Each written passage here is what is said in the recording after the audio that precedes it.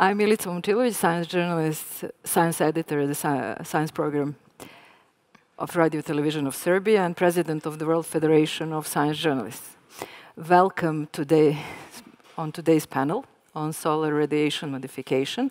I'm joined here in person with Sikina Gina, professor of environmental studies, affiliated graduate faculty of politics, University of California, Santa Cruz.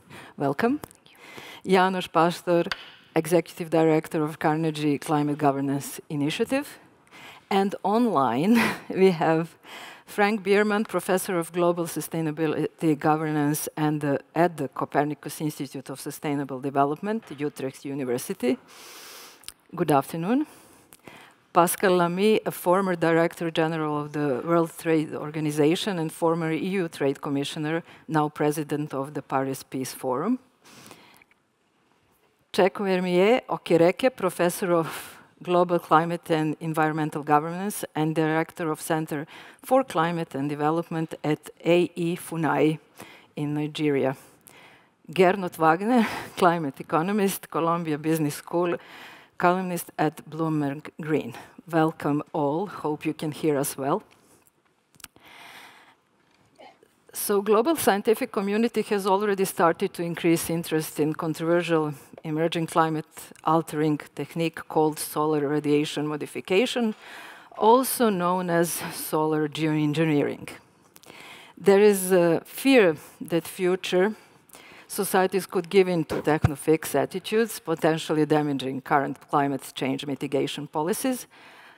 And on the other hand, solar geoengineering is gaining prominence in climate change debates and as an issue worth of studying and potential future policy option.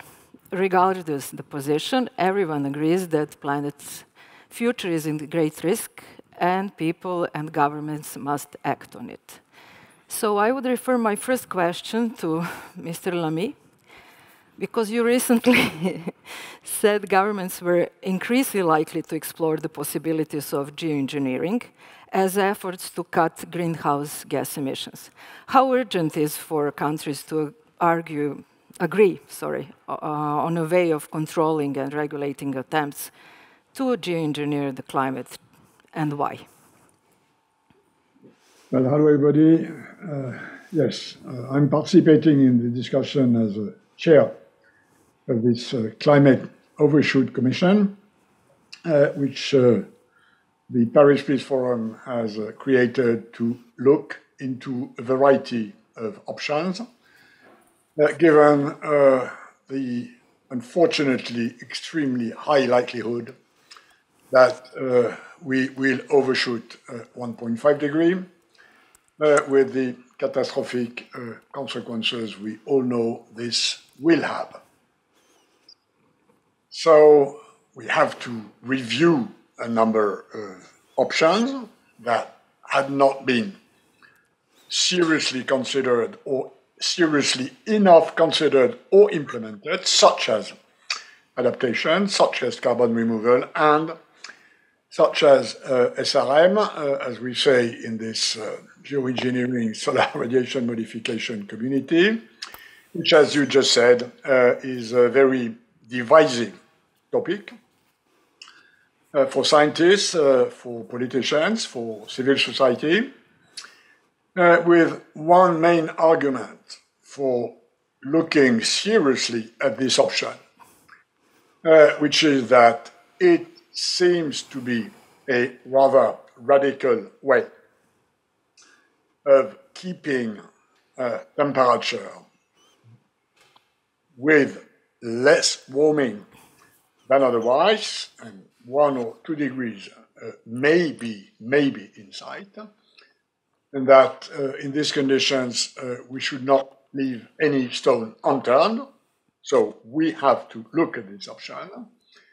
That's the main argument in favor. There are 2 main arguments against this option. The one from science, this is too risky, given possible unintended consequences of using solar radiation modification devices, such as spreading pellets in the stratosphere. And the second is a more political argument against, which is that there's a risk of trumping other options which are preferable, starting, of course, by mitigation, but also or adaptation or even carbon removal. So what we are doing with this Climate Overshoot Commission, with colleagues with a lot of international experience, with a scientific support by a secretariat, we are looking at this under all angles and with all sides, in order, and that's our intention, to come roughly a year from now with recommendations, possibly setting the institutional precautions, the conditions under which some deployment of some SRM in some places would be acceptable. But of course, this doesn't change the fact that the main option remains mitigation, and that, of course, we all have to keep pushing on this. That's my as short as possible answer to your question. Thank you. Professor Biermann, last January, a group of 63 prominent natural and social scientists published an open letter calling upon governments to work towards an international non-use agreement on solar geoengineering. Why? Yeah, thank you so much. Thank you so much for inviting me, first of all. And sorry that I cannot be there in person. I would really like to be there and join the discussions in person. From my perspective, on the perspective of most of my colleagues in this initiative, we believe that we have today one of the most decisive moments in climate policy, actually. We have a moment where most governments have agreed to reduce their emissions, not sufficiently so, but they are in the process of increasing their targets, they are increasing their policies. More and more people are accepting the need to reduce emissions. The prices for renewable energies are falling. We see indication that within the next generation, we can make the transition to a fossil fuel-free world. There's, of course, no guarantee, as Pascal Lamy has said. The struggle will be hard, unprecedented, but I believe it's possible. And we know also from the IPCC, the most recent IPCC report, the Intergovernmental Panel on Climate Change, that there are different pathways that allow us to reach the goals of maximum 1.5 or 2 degrees warming without solar radiation management. This is very clear from the IPCC, and the IPCC does not mention in the summary for policymakers the SRM or the solar geoengineering option with one single word. It's not mentioned.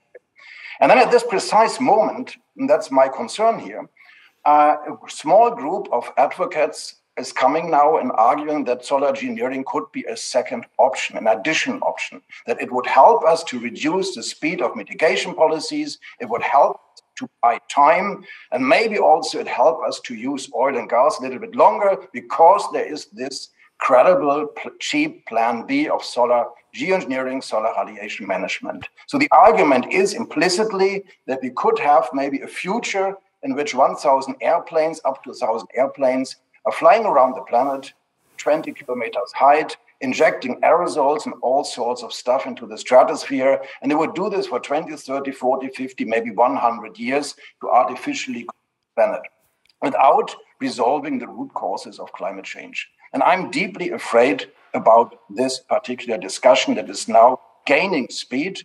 I think, number one, this discussion will delay and it will derail all existing climate policy programs.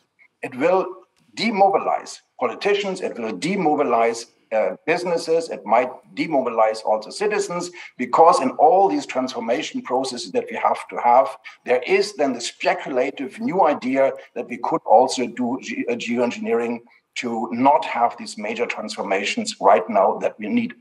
And secondly, I believe, and I'm afraid personally, that these technologies will lead to a further increase in greenhouse gas emissions. They're targeting the temperature target. They're not targeting concentrations of greenhouse gases. That means my daughter and other future generations will be locked in a future of very high carbon dioxide emissions that will be masked by a world of geoengineering by some countries that would implement these technologies.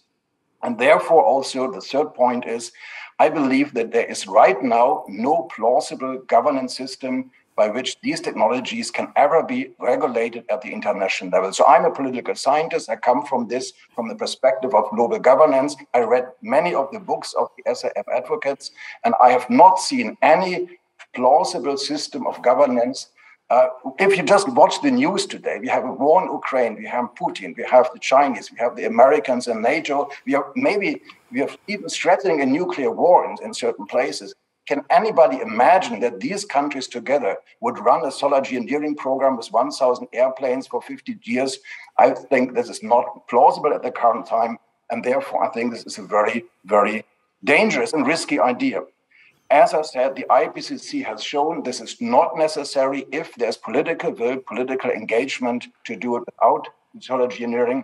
And for that reason, it's now actually 350. So it's no longer 60 scientists, but 350 scientists from over 50 countries endorsed by many NGOs have come together, and we have published an open letter that anybody can check on the website, on which we are calling against the normalization of climate hacking as a policy option. We are calling for an international non-use agreement on solar geoengineering.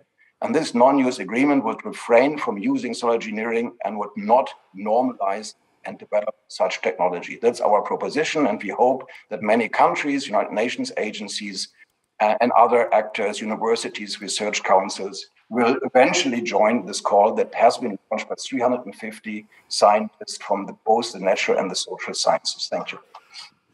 Thank you.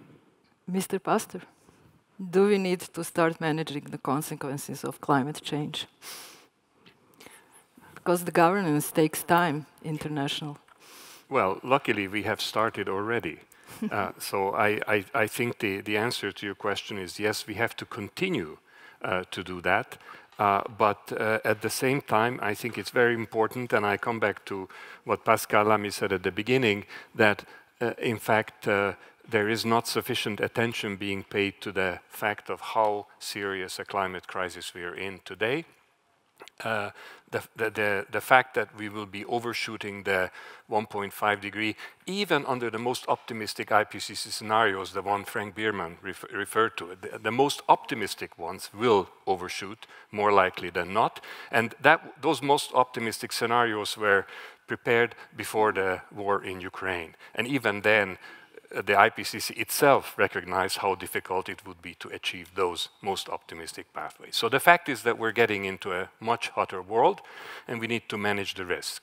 Now, fundamentally, there are two families of options that the world can do to manage the risk. One is to increase substantially adaptation, resilience, and find ways to support communities, countries that are currently already being impacted and having damages because of climate change. Let's not look further than Pakistan right now. That's one family of options. Another one is potentially solar radiation modification. And there aren't too many other options. Emission reductions and carbon removal is absolutely necessary, #1 priority, but we know that simply doing those is not enough to keep the temperature below 1.5.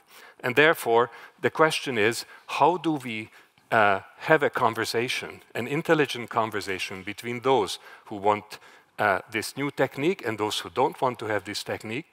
How do we have a conversation where the different perspectives, the different ways of interpreting and living risks can come together and find some kind of a solution? It will be very difficult to do, no question about that. Everything is very difficult in today's world, but the alternative is not to do anything, and there I think we're running into serious trouble. Thank you. Professor Gina?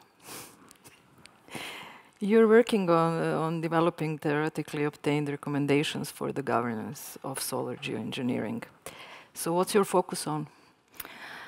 So my current focus is really thinking about how do we expand the tent. So if you look at maps of climate vulnerability globally, we see that most countries that are most vulnerable to climate change are those that have contributed least to the problem historically and have least capacity to adapt. And when you think about who has been contributing to the conversations and the research on solar geoengineering, over 90% of that research has come from North America and Europe.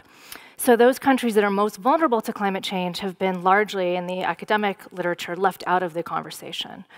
And that is literature looking at everything from philosophy to physics, so across disciplines. So the project that I'm working on at the moment is trying to think about how do we expand that tent, how do we have a better understanding of what global publics in all countries think about solar geoengineering as a possible part of a climate change response portfolio with a focus on looking at the world's most vulnerable communities in countries that have thus far been left out of the debate.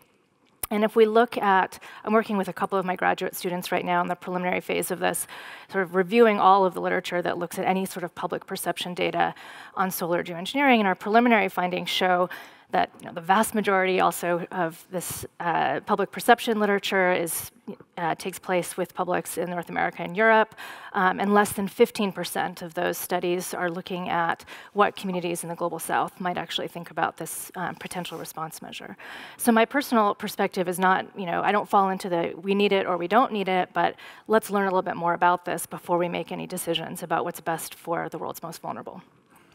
Professor Okireke, being the only representative from Global South here at the panel, how do you feel about solar geoengineering as a part of climate policy portfolio? Thank you very much for the invitation. My overriding emotion is that of fear, but also I feel a little bit anger. I feel angry because we have sketched now 3 baskets of actions that can be taken to enable the poor countries that have contributed the least to climate change to adapt. We have said that one basket of option is radical mitigation by those that have caused the problem and transformation. We have identified the second basket by a pastor as emphasis on climate resilient development and adaptation. And I am not sure why we want to begin to explore the third option when there is still a huge headroom. We haven't done anywhere near those first two options. Okay, I want to understand why, despite all the National Adaptation Plan of Action prepared by African countries, I ran around the 54 African countries, helping them to prepare these NAPAs, and then later we were asked to turn it into NAPs. We did comply, and yet only 16% of the projects that we prepared were ever funded. I want to understand why I was again sent to go and help African countries to prepare their nationally determined contribution.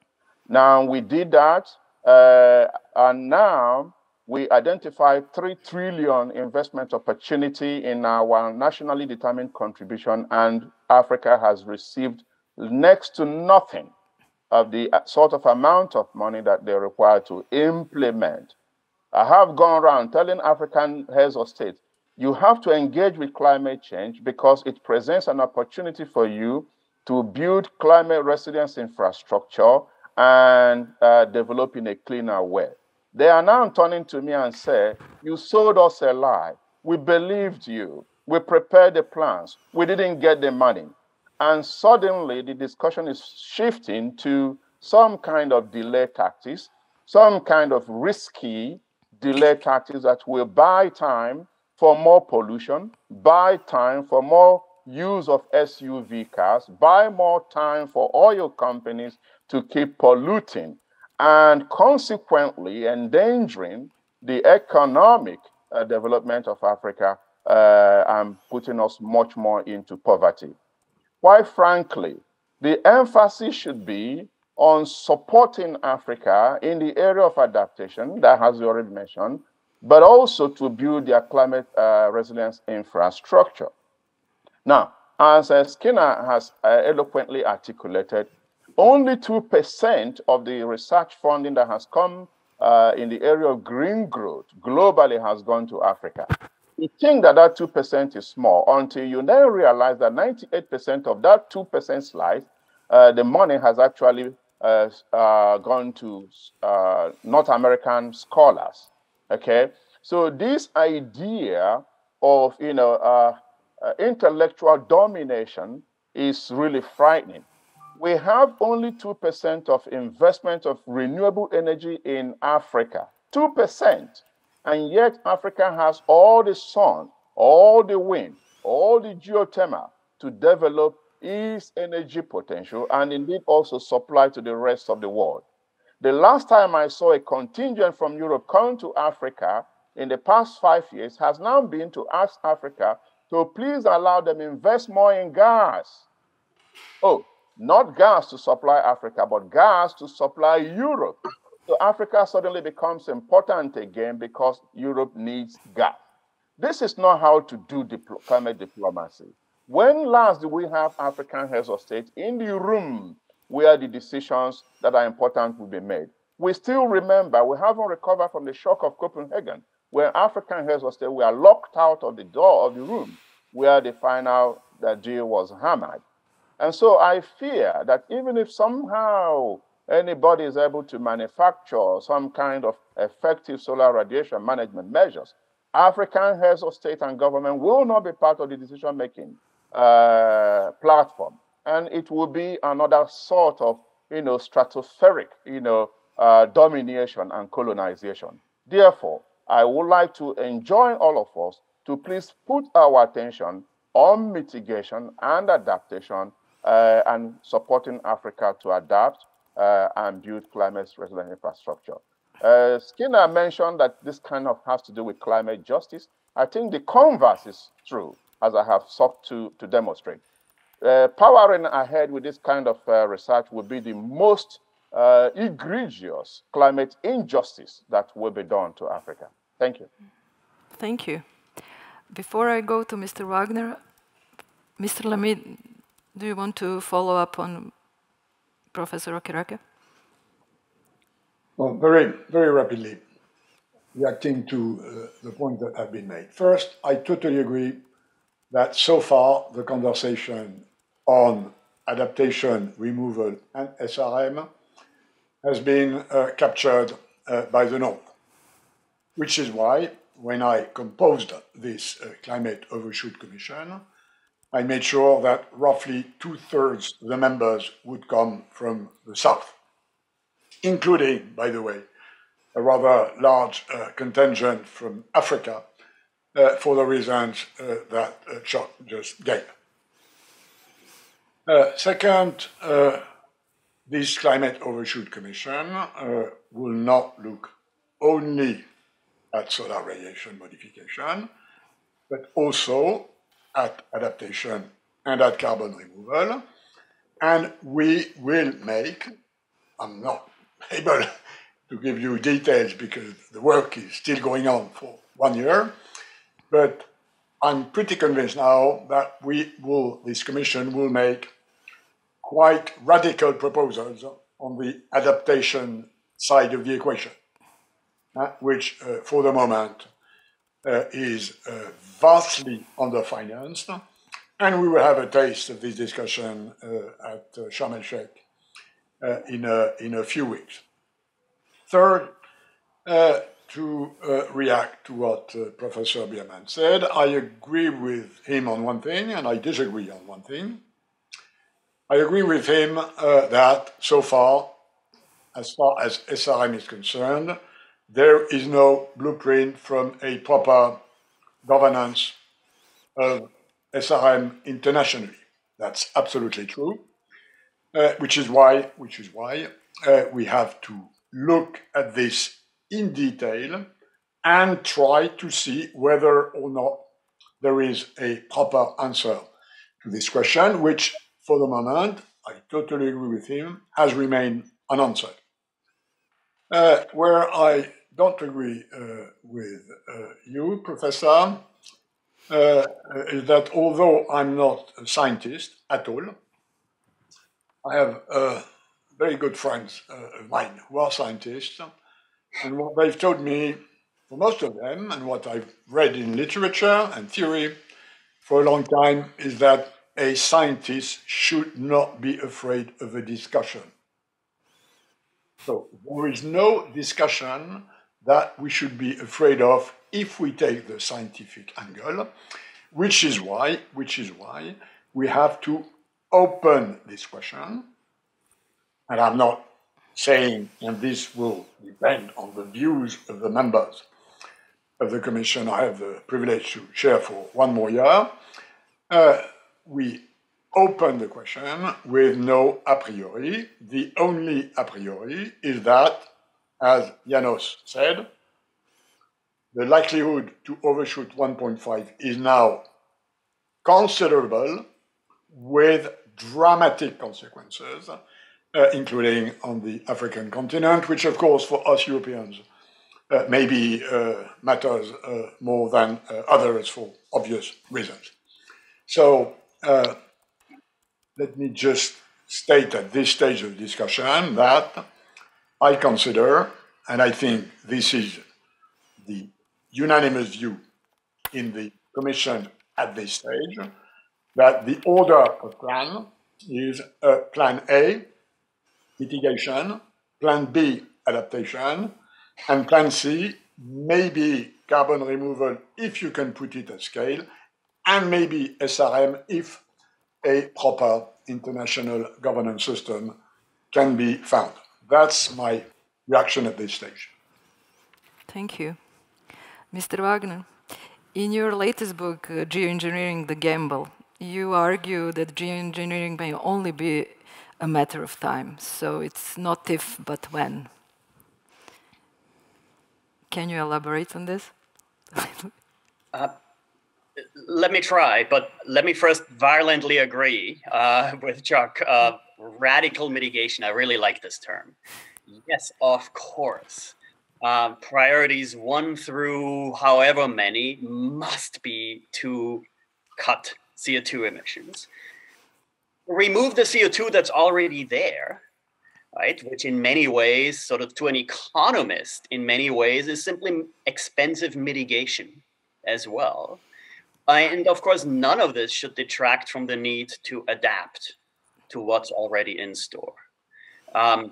Now, to your question, right, not if, but when,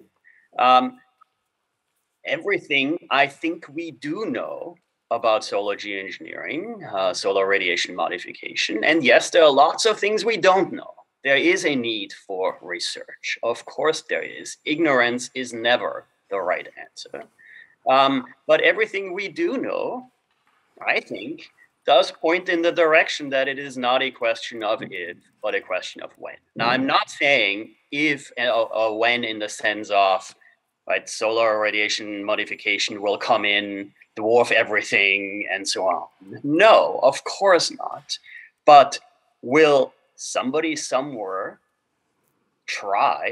attempt to try?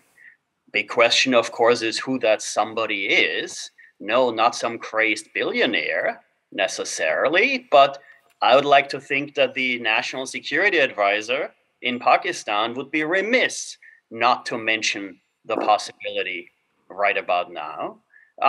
And yes, that's the question, right? This is no longer climate. Unmitigated climate change is no longer sort of an environmental concern that you put in one bucket of the discussion. It is a security, a national security, of course, also an economic question. And to what Pascal Lamy said at the very end, right, so first of all, yes, the categorization, mitigation, adaptation, carbon removal, potential research in SRM, and that is probably the right ordering here. And yes, it is also too late to decide to forego a set of technologies and simply not worry about it. Now, I understand the moral hazard concerns, right? The concerns of Frank Bierman formulated them at first along the lines of, if solar radiation management detracts from, since of course there is the potential that it detracts from the need to mitigate, that is a worry, that is a concern, that is something to be addressed, and frankly, to nip in the bud immediately, right? Now, it's already too late for that in many ways. Here in the US, for example, the former Speaker of the House of Representatives, Newt Gingrich, has already written the op-ed 12 years ago that said, don't need to cut CO2 emissions. I just saw the solution out there. Let's just solar geoengineer our way out of this dilemma, right? That's already entered the conversation on one side of the aisle. Of course it would, of course it has. And it's not for us scientists to decide now, even if 350 of us, to say, oh, let's not research this, because if we don't, we can avoid the conversation. No, unfortunately, we can't. Professor Bierman.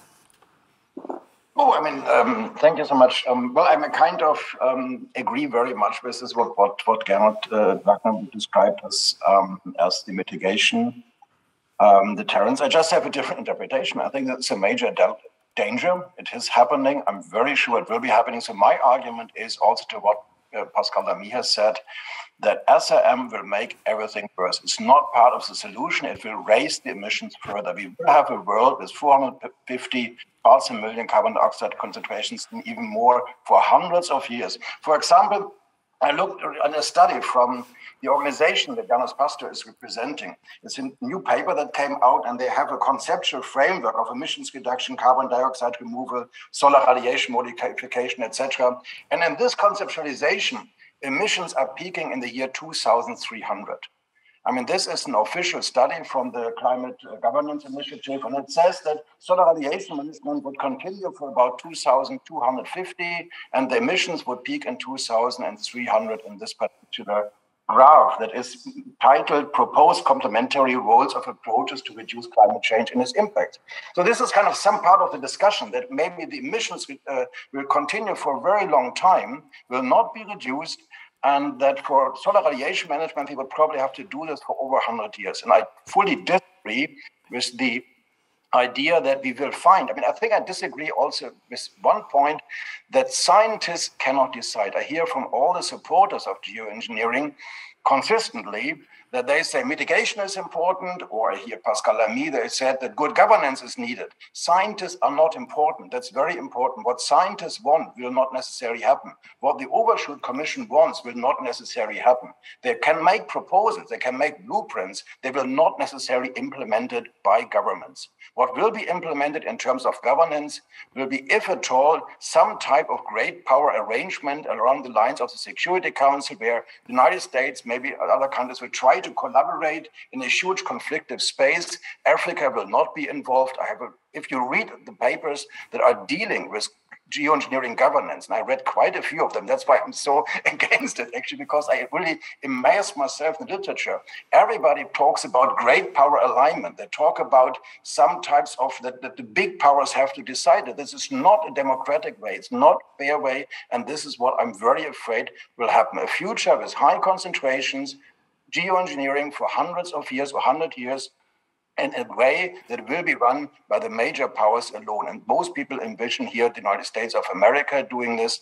And I think that's a future that I don't like, and it is not necessary. And that's very important. There's this normalization in the discussion that climate policies will fail. And this is by itself political agency. By itself, the advocates and the Overshoot Commission also, they're talking down current climate policies, and this is a big danger. By normalizing the idea of solar geoengineering, by normalizing the idea of carbon dioxide removal, they're reducing the incentives for drastic, transformative change. And I think this is a big problem. It's a big responsibility also for the Overshoot Commission looking at, because I know the career, I mean, I have a lot of respect for Mr. Lamy and all his work, but I think this is a huge political responsibility that they're normalizing in a way that we will not make them emission reductions, and that they also, for example, are working with a set of scientific advisors that are also very much in favor of geoengineering. I mean, that is also, I think, if you look at the website, if you look at the scientific advisors, these are the leading advocates of geoengineering. Why is, for example, Professor Okereke could also be a perfect advisor to the Overshoot Commission, not in a 10 minutes intervention, but as a structural advisor. David Keyes, together with Chuck Okereke, this would be a fantastic sparring partner. And then the Overshoot Commission would engage very, very interesting discussions. I can be guaranteed that this would be interesting. So therefore, I think that that the normalization of the failure of climate policy is a big danger. And for that reason, and here I disagree also with Gernot Wagner, and I'm closing now, I think they can stop it actually. It's not that this will happen. I think it's not necessarily that it's only research governance, but if governments agree on not using solar geoengineering as a technology, then it will not happen. We have banned chemical weapons, we have banned biological weapons, we have banned anti-person landmines, we are banning human cloning, we are banning so many things. Mining in Antarctica, for example. The world is full with prohibitions in international law. Geoengineering would just be one tiny additional prohibition. It will be important, it's possible, and this is what we are kind of trying to get, recommending also with the 350 scientists that have called for this non-use agreement on solar geoengineering. Thank you. Mr. Pastor. Yes, thank you. I just like to come in on a couple of points. I'll try to be brief, but there are many points. So first of all, I think we live in a very complicated, very messy, very imperfect world. And there are many things that are happening that seem to be beyond our control. We can throw up our hands and say, okay, it's just too complicated. The big powers are going to fix this on their own, or we can try to do the best we can to try to make this world a little bit better. Now, the same governments who seem to be desired to make an agreement to stop solar radiation modification, they can also make it happen. So that's the idea. Governance can make it something happen or can stop something happen. But we need that governance. We need to find ways to address these issues. You heard in this very panel, we have passionately different views about this issue. Some of us are impartial, others are pushing it, others are not. That is part of life.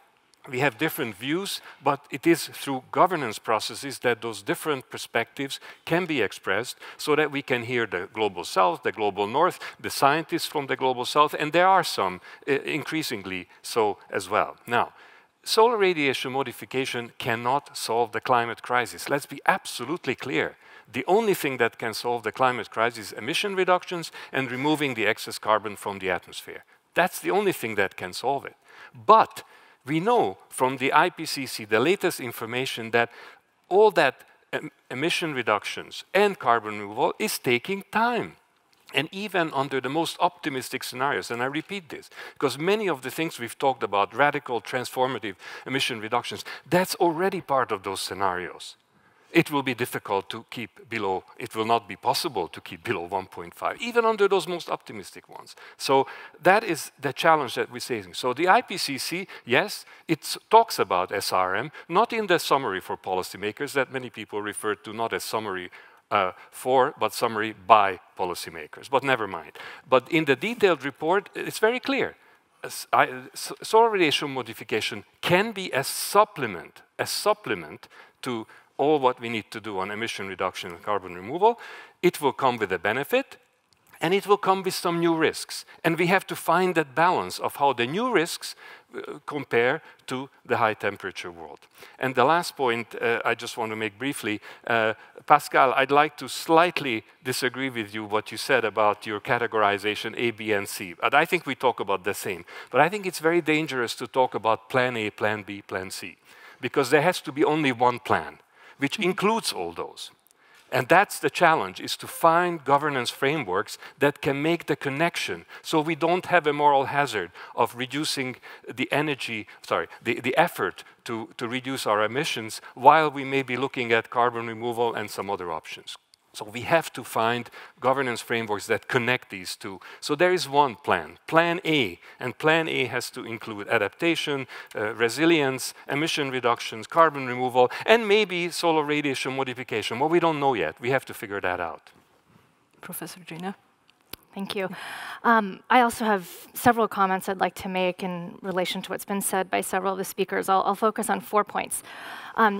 So first, I think it's worth stating out loud that one thing we all agree on, despite having very divergent perspectives on what role, if any, solar geo should play in any future climate response portfolio, is that mitigation and adaptation must come first. And other speakers have said that, but I do want to just drive that home, that is, any scholar or practitioner worth their salt working in this area makes that point first, right? So we all agree on that. Nobody's talking about anything goes solar geoengineered future. The second point is that several folks have mentioned the moral hazard associated with solar geo. So the idea that if we turn our attention towards solar geoengineering, we necessarily turn our attention away from mitigation and adaptation. And I just want to underscore that that's a conjecture, right? So this is, we actually don't know if the moral hazard exists in this context. And there's been very little research. It's another area where we need more research. There's a really interesting study that came out earlier this year that actually argues the opposite. Todd Cherry, Juan Moreno-Cruz, and some others in environmental politics have a great study which argues the opposite. The third is, Chuck, much of what you said resonates incredibly strongly with me, and I also am really angry about the state of global climate politics. One thing that I want to push on a little bit is that I think it's too early for us to know whether solar geo is an injustice or not. I think that it's possible that you're absolutely right. And it's possible in a couple years I'll be behind there hitting the table with you on that point. But I just don't think we have enough information yet to know whether it would be a global injustice or a contribution to global justice. The global south, as we all agree, I'm sure is not a monolith. There's lots of different types of opinions and interventions. And if we look at the preliminary studies that have looked at public perception in the global south, you actually see quite a lot of variation there. And interestingly, you see much more openness in those preliminary studies towards thinking about solar geo as a possible topic to explore. Not advocacy for use, but as a possibility to explore as part of that response portfolio. And finally, I think, I want to comment on something that Frank said. I absolutely agree with you that I think the Overshoot Commission should be thinking about how to diversify the perspectives which are providing high-level input. When I look at everything from the head of your secretariat to your scientific advisors, you are relying very heavily on folks who are associated with strong advocacy for solar geoengineering, and I think that's fine if you've decided that that's the direction you want to go. But I worry. I mean, I really love the project, and I'm really excited you're doing it, and I hope that I think the legitimacy of the outcome or the output of that project will be stronger and more robust if the inputs, the advisory inputs are a little bit more diverse. So I think Frank is absolutely right that someone like Chuck, who's done amazing work in the field of global environmental politics, and several others, who could provide more balanced perspective on how the Overshoot Commission is developing its positions would be really valuable for the ultimate output of the work. Thanks. Thank you.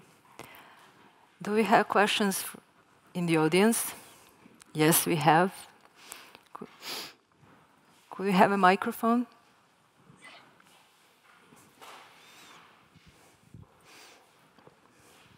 Thank you. Thank you. My name is Hans van der Loo from the Blue Cooling Coalition, Blue Cooling Initiative. I have a comment. I mean, many of the speakers talk about geoengineering as if it is new. We started with geoengineering 180 years ago, and it's called industrialization, which is the biggest geoengineering project ever taken on the planet. Secondly, most people seem to confuse SRM with only one of 6 categories of technology. All the speakers that mentioned examples exclusively gave examples about stratospheric aerosol injection, which indeed is effective in cooling, effective in cost, but indeed has unintended consequences and a very long inertia period. But what if I told you that there is a methodology that is slightly less effective in cooling, slightly less effective in cost, but has no unintended consequences and can be stopped in 5 days? Why could you even think about proclaiming a non-use or non-research proclamation? That sounds like forbidding books, forbidding knowledge, and will the next stage be Inquisition? I think we're now in the 21st century, to be exact in the 3rd decade of the 3rd millennium. And I completely agree with the way that Janos Pastos has been presenting it. It is not either or, it is and, but you're quite right in an overall governance part. And for those that live in fear, I have sympathy for that as well. But we no longer have a world of purity where we can choose between good and bad. That actually stopped probably in the late 80s. We now live in a world where the choice is between bad and less bad. And if we do not want to choose, the choice will become between bad and very bad. Thank you. Any other question, please?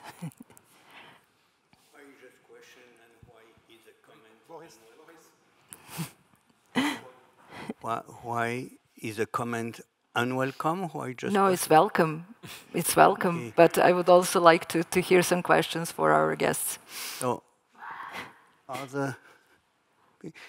because we have online guests and they need to go. Due to bad hearing and poor brains, I'm not sure whether I totally agree with what was said or whether I totally oppose. But I like to make that comment. I am surprised that we have like conspirators to hide in the smallest room at the end of the corridor to address the issue of geoengineering.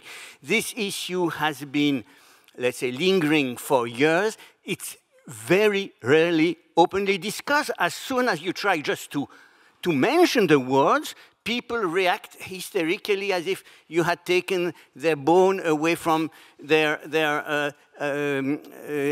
plate. So we have the president of the Galileo, La Lunette de Galilée. I don't know what you call it in English. I feel it's a remake.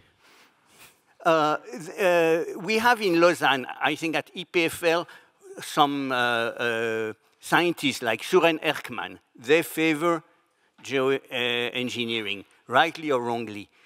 As soon as you mention the name, Dominique Bourg comes out and he started shouting and insulting, etc.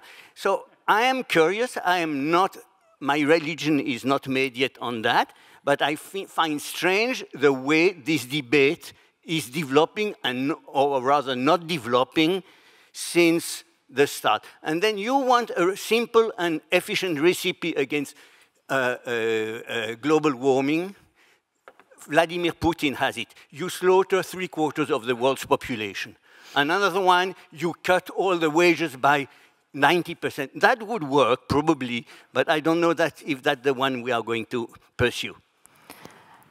Anyone care to give a short comment or question?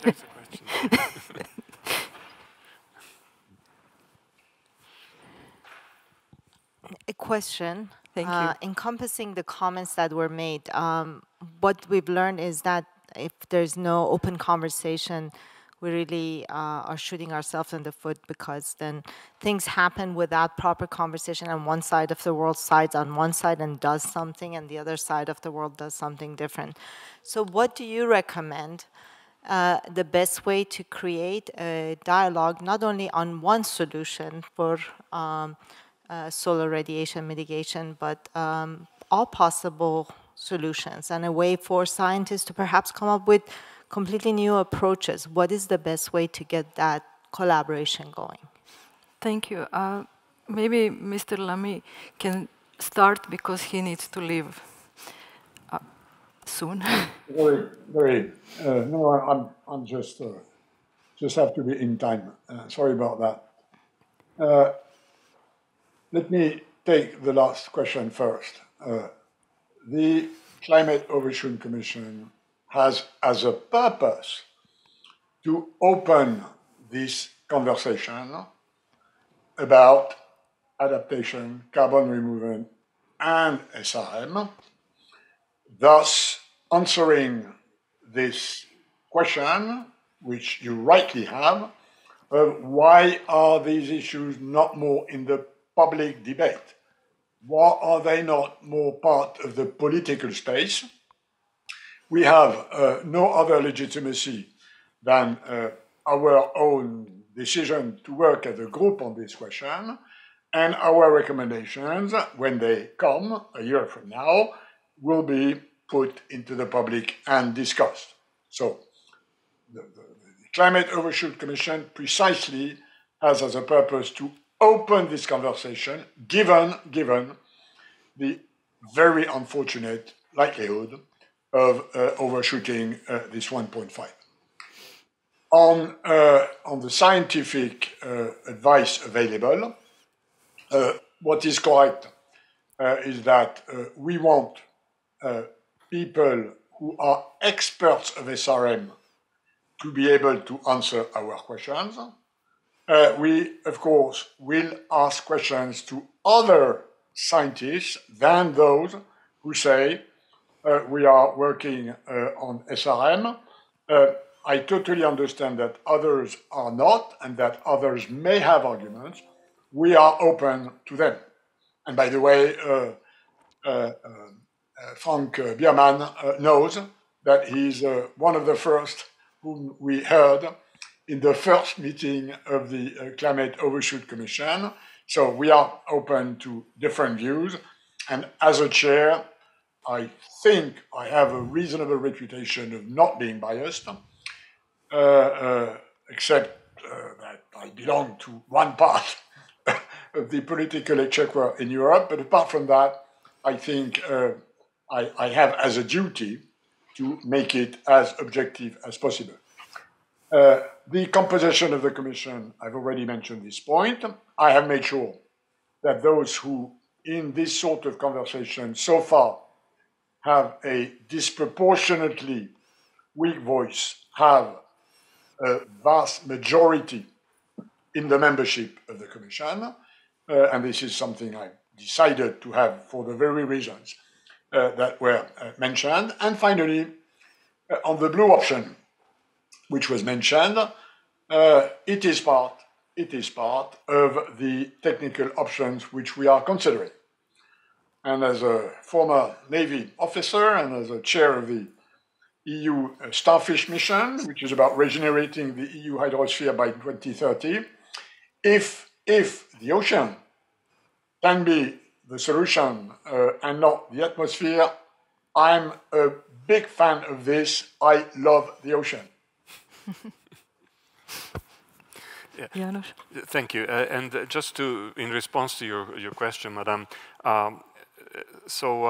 the Carnegie Climate Governance Initiative that I lead has its focus exactly on the question that you have posed. And our simple mission is to get these issues on the agenda of governments and some civil society organizations that work at the international level in order to encourage the conversations. We're doing this in an impartial manner. We're not for, we're not against. Governments and NGOs can sort out whether they're for or against. Our purpose is to encourage discussion. There we're not impartial. We want to encourage conversation. And for conversation to happen, we need also evidence. We need also ideology. We need also faith. We need ethics. We need lots of different things. But we also need evidence. And for that, we need some research. Now, we have managed over the years, the few years that we exist, we have managed to catalyze a few processes in UN entities, UN Environment Assembly, foundations that are now funding these kinds of activities with intergovernmental processes and so on. So things are happening, and not simply because what we are doing, we're contributing to that, but things are beginning to happen and the conversations are beginning to take place. The fact that there is this meeting here, the fact that there is an overshoot commission, the fact that the Human Rights Commission is looking at the human rights aspects of solar radiation modification, these are all signs that the conversation is beginning to take place. Professor Gina? Anything to add to? Sure, I'll just piggyback off of what Janos said. Also in response to the question about catalyzing collaboration. So definitely have great appreciation for the work Janos has done with C2G, working with governments and NGOs. I think Andy Parker's work at Decimals is also worth noting, which is largely working to get the conversation going among scientists in the Global South. And the project that I'm starting to build is more focused on global publics more broadly. So random sampling of global publics in the Global South and working with the Stanford University Center for Deliberative Democracy to start getting some of those conversations going in that way as well. Any more questions? No? We have to. There's a lady in the back. Yeah. Yeah. Thank you very much. I am Sarah Samdada. I am a journalist for the Swiss media HD News. And I have quite a down-to-earth question. Because when it comes to stratosphere injections of aerosols, how can you make sure these aerosols will cover one specific part of the world and not another? And how do you make sure it won't eventually cause some hunger in the world? Because we've already seen, when it comes to volcanic eruptions, such as the Pinatubo eruption, that we have those kind of impacts. So I'm sure it's something that will be addressed by the different governance bodies that you're talking about, but maybe you can tell us a few words about it. Thank you. Do you want to take that? Yeah. Okay. Okay. So a couple of points here. First, I think we should recognize Hans van der Loo was right, that there are many other solar radiation modification techniques other than stratospheric aerosol injection.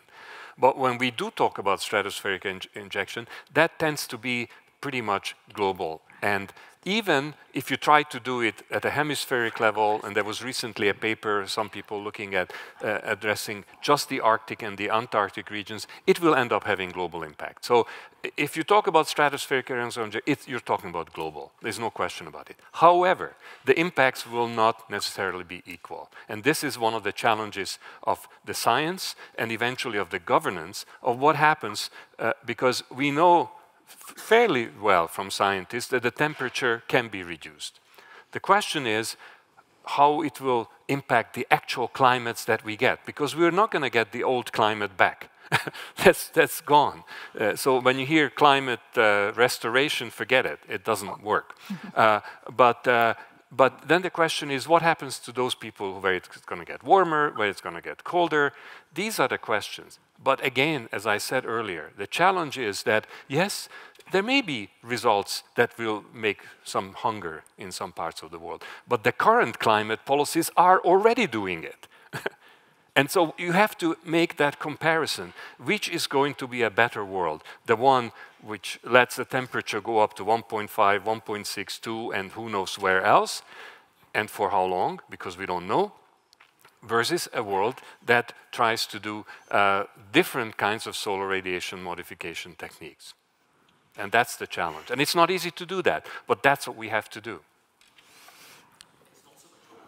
Yeah.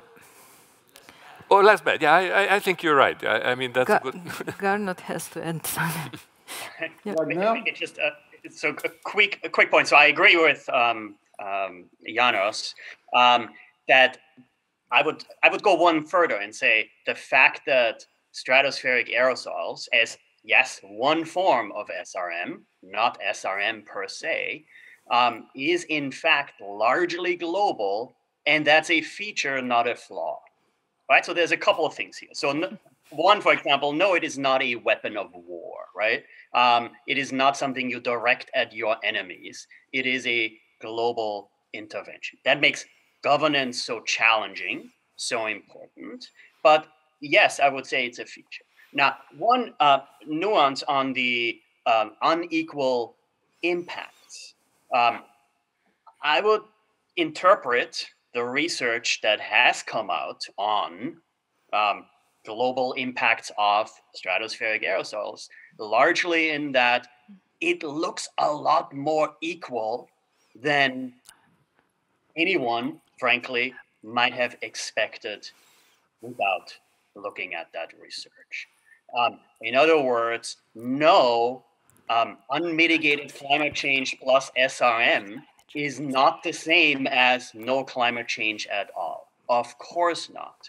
But on basically all the things we can measure, average temperatures, extreme temperatures, average precipitation minus evaporation, extreme precipitation minus evaporation, hurricane strength, right? Strength of tropical cyclones, a world with SRM added on top of unmitigated climate change in the same large-scale climate models we use to tell us how bad unmitigated climate change is in fact going to get, telling us we have to mitigate. Of course, right? Again, points 1 through 10, priorities 1 through 10, mitigate, cut CO2 emissions.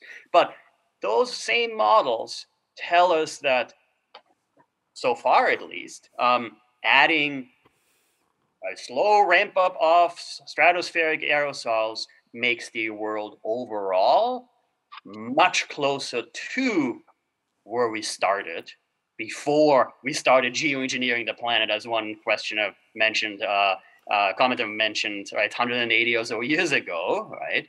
We have been engaged in global experiments for quite a while here. And frankly, that's good news too. That's the sort of science where you say, wait, we cannot dismiss this technology, this potential technology out of hand. Professor Okereke and Professor Bierman also want to address this question. But please be brief because we have other questions in the audience. Thank you. Well, thanks very much. A couple of questions, points. First, let me start with the issue of the moral hazard.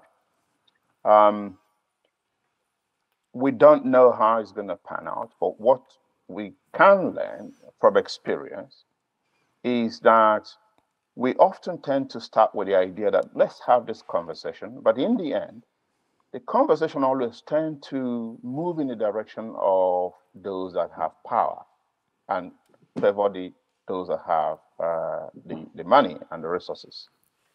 When the issue of climate change action started many, many years ago, Africa has been, banging on the fact that adaptation is a major focus. But what do we have? We have 75% of funding going to Africa, the little I already told you about, actually chasing mitigation action. Why? It is not because that was what was seen to be in the most interest of Africa, but it was something that was designed to help developed countries to meet their obligations in the Kyoto Agreement and subsequently in the Paris Agreement.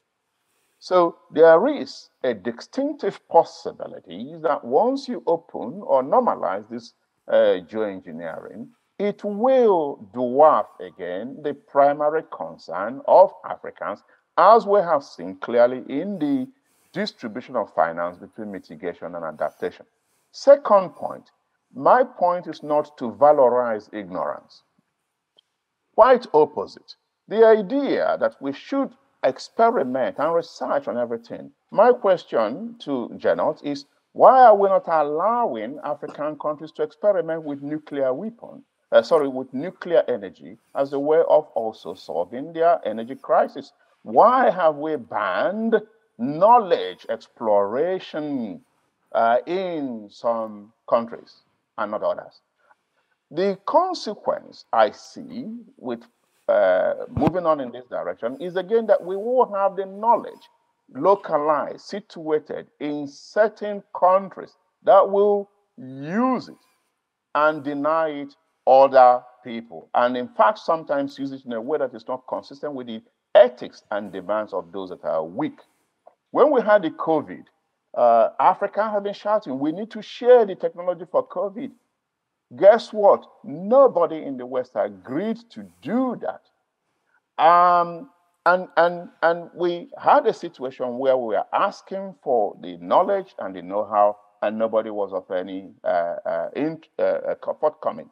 So yes, we should have conversation, but the nature of conversation that we have tended to have on critical issues in the past have been conversation only in name and a pretext for the interest of those that are privileged, that are powerful, to override the interests of those that are weak.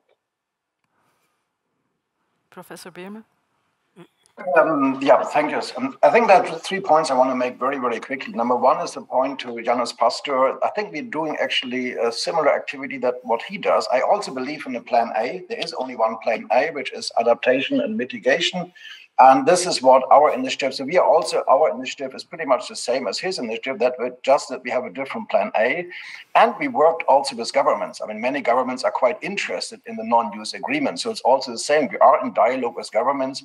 And to the point about the degree, this initiative of bringing in people from the global south into the debate, our call has been signed by quite a few scholars, leading scholars from the developing world that have supported our call for a non-use agreement. So if you look at the list of signatories, it's probably the largest initiative in this field where lots of people from the developing countries, the global south, have participated. And this is different from those who are supporting geoengineering. So it's actually an initiative that's very much driven by people from the global south, including Jacques Okereke here and many others. Secondly, the point of academic freedom.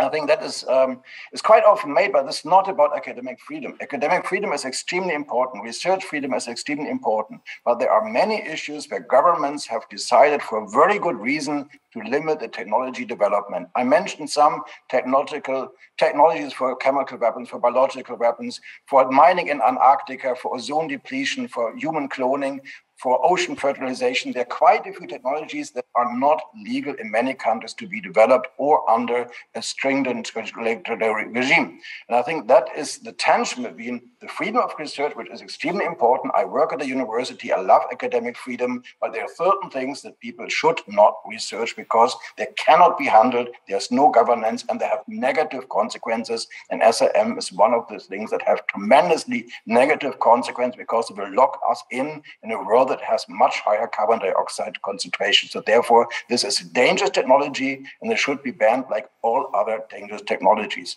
And the final part is about the Overshoot Commission. And I agree with Sikina, absolutely, that the scientific advisors, if you look at the website, I mean, we know these people, they're all hardcore supporters of SRM. It's a very biased support organization. The scientific advisors are known for being leading advocates of geoengineering. It would be much better to have a much broader scientific advisory body. For example, we have 350 scientists who have signed our call, and none of them has been really involved as a scientific advisor in the Overshoot Commission. That makes it not a very legitimate body. And the other point is, when I discuss this with my students, they say it's not the right approach to have such an overshoot commission, they say it has to be discussed by the youth of the world. It has to be discussed by the youth because they will be around in 2050. It's their future. And we have to have a global debate of young people on these matters, and they want to have their voice in these matters. People from the global south and young people. So I think these are all issues that make the overshoot commission, with all due respect to the very senior and very experienced and distinguished experts that are there, not fully legitimate in the eyes of many, including many of the young people and people in the global south probably as well. So these are some points I want to raise, and I stop now. Thank you.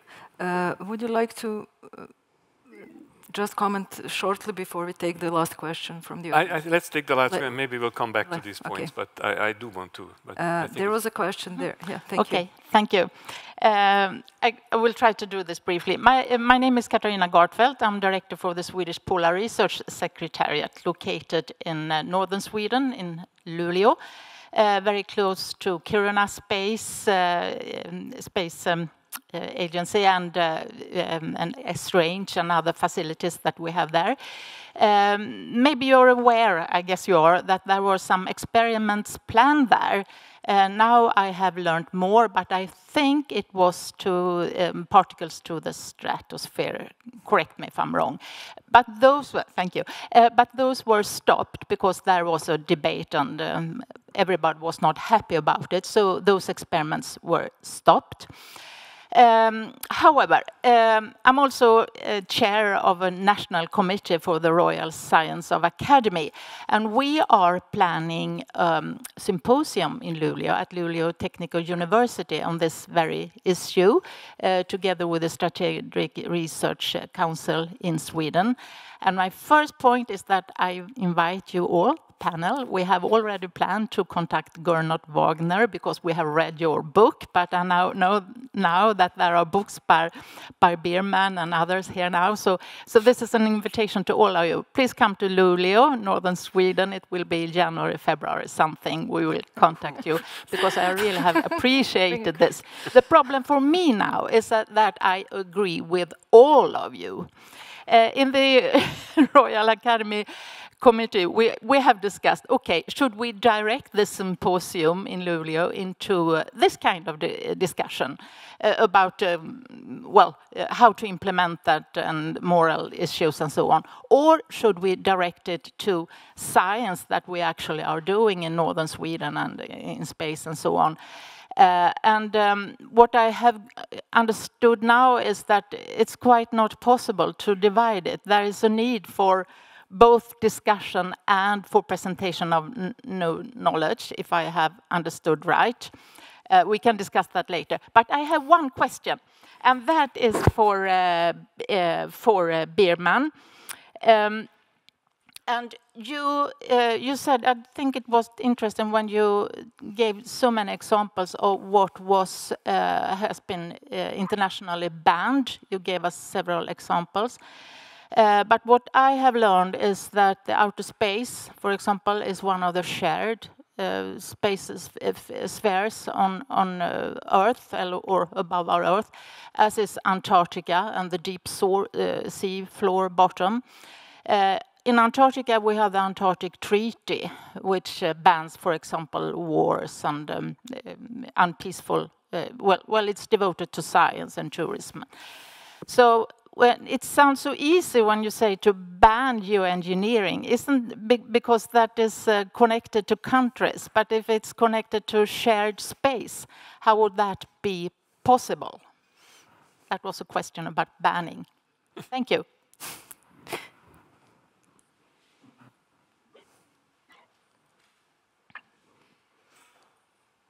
Professor Biermann, the question was for you. Okay, sorry, I waited for you to.